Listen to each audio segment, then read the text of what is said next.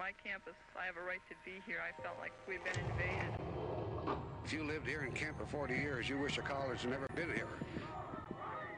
There are those, honestly, that do hate students or hate young people. They want to run our country. How can they run our country when they can't even obey rules?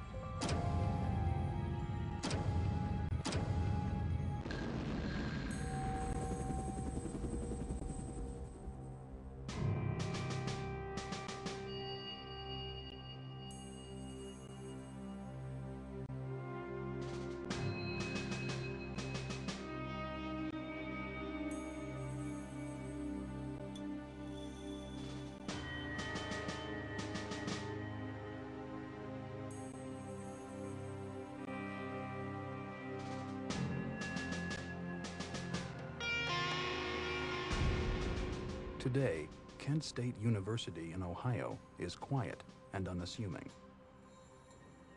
Yet 30 years ago, this campus became a battlefield where America would stage a 4-day war with its youth.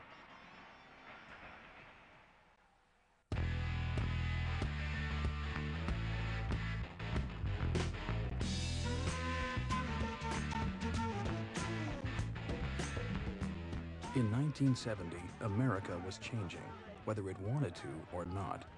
The turbulent 60s had given rise to a new generation who saw the importance of scrutinizing its leaders and established politics. Across the nation, college campus awareness. Students became fertile ground for new political ideas, and renewed of Kent State University embraced the new outlook with excitement. Among them were Alan Canfora. My experience of Kent at that time was very special. There just seemed to be something in the air. I was going through this evolution, and like many people, especially from my generation, we started to really reevaluate America and what was going on around us.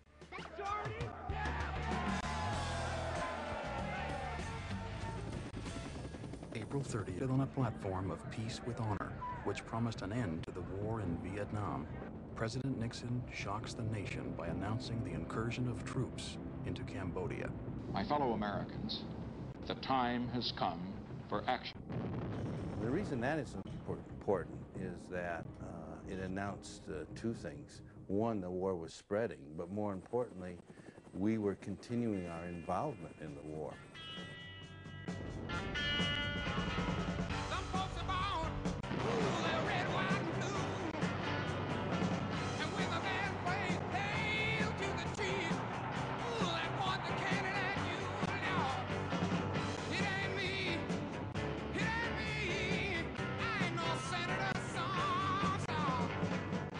Unlike most Americans, however, student activists do not bear this news quietly.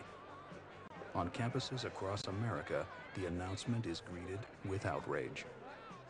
Among the angry students at Kent is freshman Joe Lewis. I was opposed to the war in Vietnam, and I thought that the best thing to serve our soldiers there was to bring them home back to safety. So we were immediately very upset by this and very angry. We were shouting at the television, we were cursing Nixon, and we knew that we were going to be taking some serious actions to stop that war and to stop the invasion of Cambodia.